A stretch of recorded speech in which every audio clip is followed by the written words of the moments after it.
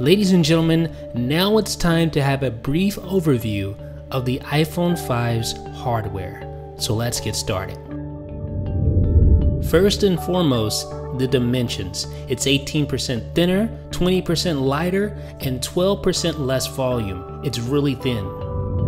Not only is the iPhone's Retina display taller than previous versions, but the new layering process makes it more clear as well. You'll notice the clarity. Speed definitely matters, and as you can tell, the iPhone 5 packs plenty of that courtesy of LTE.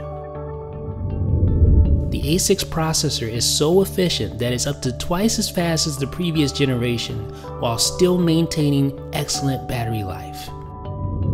Sound is serious on the iPhone 5. It packs 3 noise-canceling microphones on device, and it's bundled with new EarPod headphones.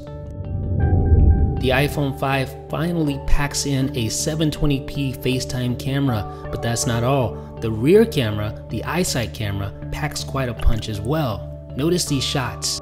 There's 40% faster photo capture, improved noise reduction, and much improved low light performance. And last but not least, the Lightning connector. It's reversible, more durable, and it's all digital. That's the iPhone 5 hardware in a nutshell. So, what do you think?